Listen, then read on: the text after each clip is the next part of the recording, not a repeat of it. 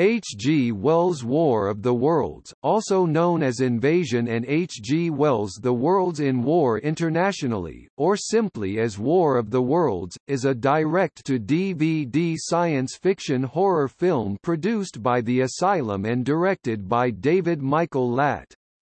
It is a loose adaptation of the H. G. Wells novel The War of the Worlds, and a mockbuster of the DreamWorks Paramount film based on the same source. A contemporary translation of the novel set in the United States, War of the Worlds tells of a devastating invasion of Earth by technologically advanced extraterrestrials, from the perspective of an American astronomer trying to reunite with his wife and son. It is the only adaptation besides the 1953 film in which the main character actively tries to repel the aliens. The film is loosely based on an unproduced screenplay called Invasion, written by Carlos de los Rios in 1997. The DVD was released on June 28, one day before DreamWorks film, and stars C. Thomas Howell, Peter Green, and Jake Busey. The alternate title of Invasion is likely for the film's overseas distribution since Paramount Pictures claims to own exclusive film rights of the War of the Worlds title in the European Union, but also derives from the original name of de los Rios's screenplay. The film is The Asylum's most successful production to date, having sold over 250,000 copies from Blockbuster upon its release. A sequel, War of the Worlds 2: The Next Wave, was released in 2008.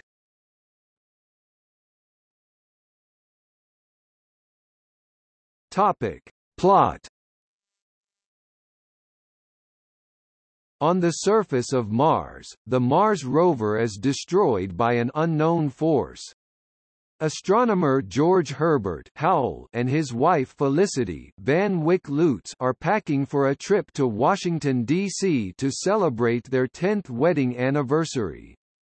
George's son Alex tries to spot Mars through his telescope, but actually discovers a meteorite entering Earth's atmosphere. George is called to work about the incident, and his wife and son leave early for Washington without him. As he drives to work, a crashing meteorite disrupts all technology in the area. An alien, Walker, emerges from the meteorite and massacres the witnesses with an energy weapon, George barely escaping with his life. George decides to meet with his younger brother Matt in Hopewell before moving on to D.C. Despite rumors that D.C. has suffered some of the worst of the invasion thus far, George continues his journey and meets with SGT. Carey Williams, the last remaining member of his squad. George and Carey meet with Lieutenant Samuelson, a power-mad soldier with unrealistic notions of resistance against the invaders, who rejects George and Carey as cowards.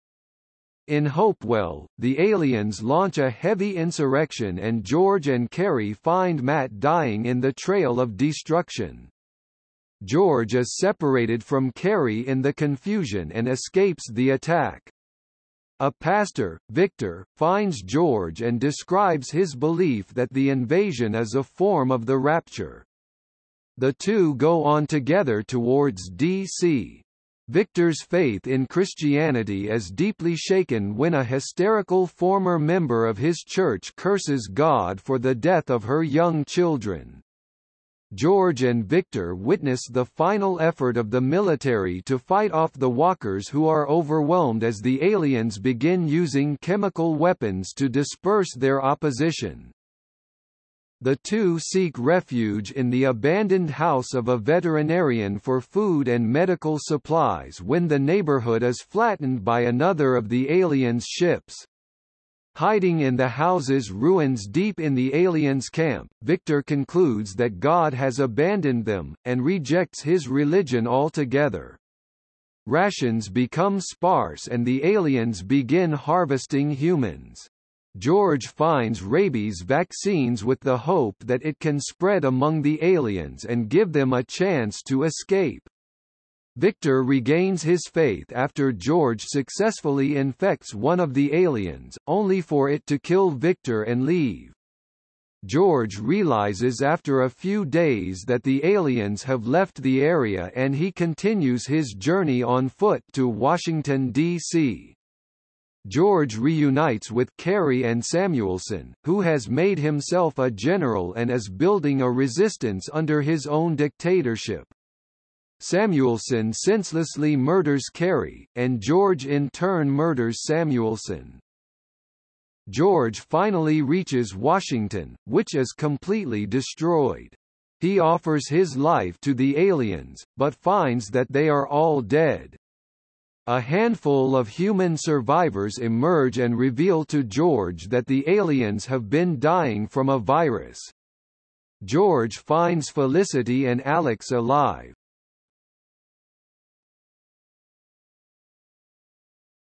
Topic: Cast. C. Thomas Howell as Dr. George Herbert. Andy Lauer as SGT. Carey Williams. Rhett Giles as Pastor Victor. Taneri Van Wyck Lutz as Felicity Herbert. Jake Busey as Lieutenant General Samuelson. Peter Green as Matt Herbert. Dashiell Howell as Alex Herbert. Edward DeRuyter as Max. Topic: Adapting the novel. Director, editor, executive producer, co-writer David Michael Latt, who admits to never seeing the Byron Haskin, George Powell version or the 1988 television series, but has been a fan of the H.G.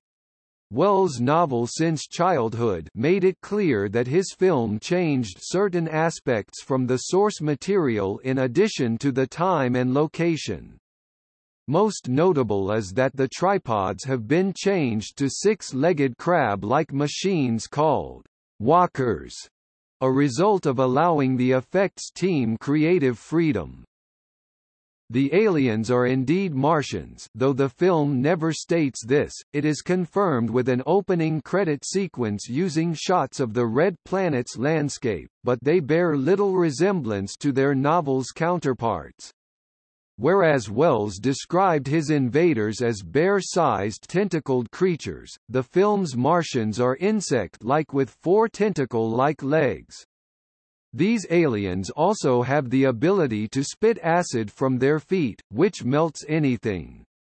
At the end of the legs, three tongue-like appendages closely resemble the Martian fingers from Byron Haskin's 1953 film version of The War of the Worlds and the 1988 television series version.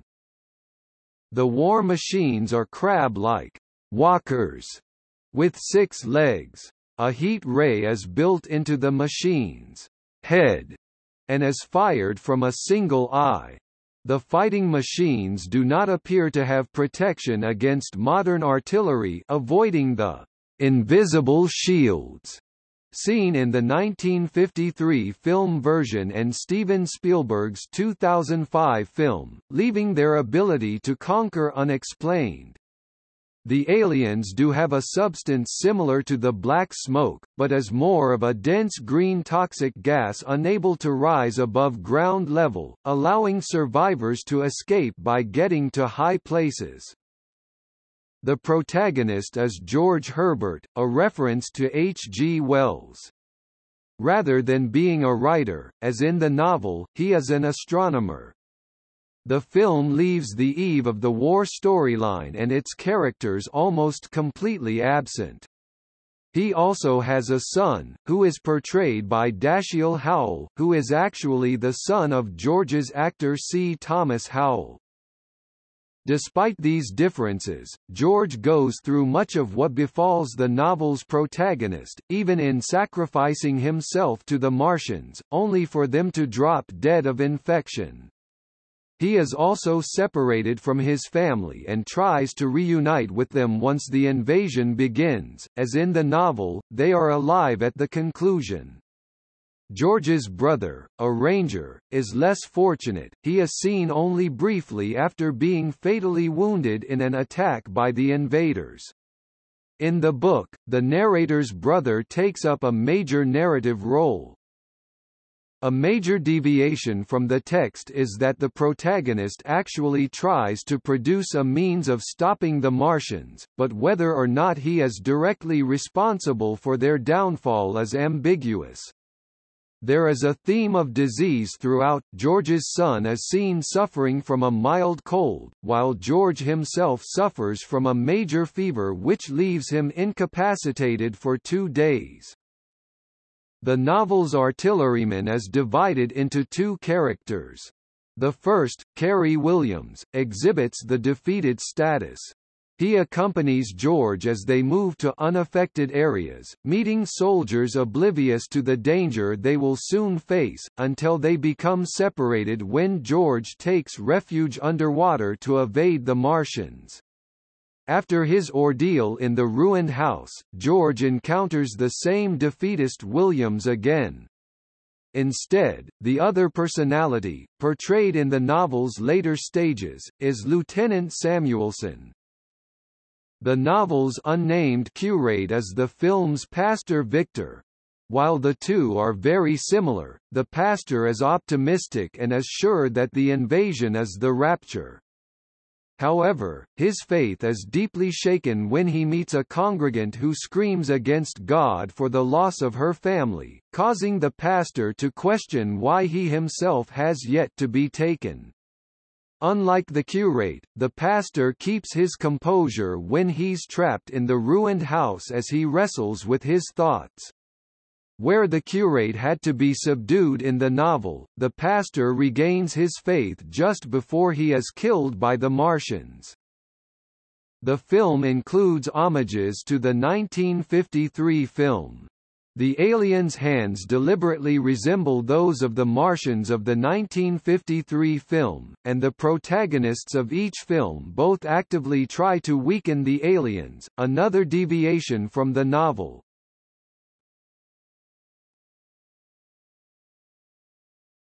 Topic: Reception. The film has received mixed reception with a 45% audience rating on Rotten Tomatoes. Everything Action states that the movie generally follows the outline of Wells' book, but found that movie is not worth watching as it tries too hard to be taken seriously.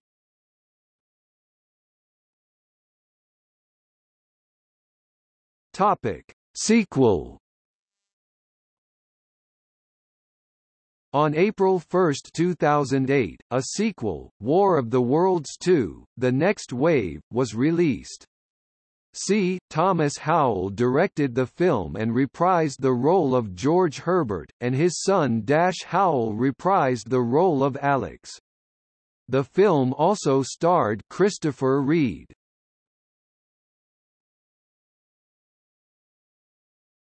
Topic. See also: War of the Worlds, Steven Spielberg's 2005 blockbuster which is also a contemporary adaptation of H. G. Wells' novel.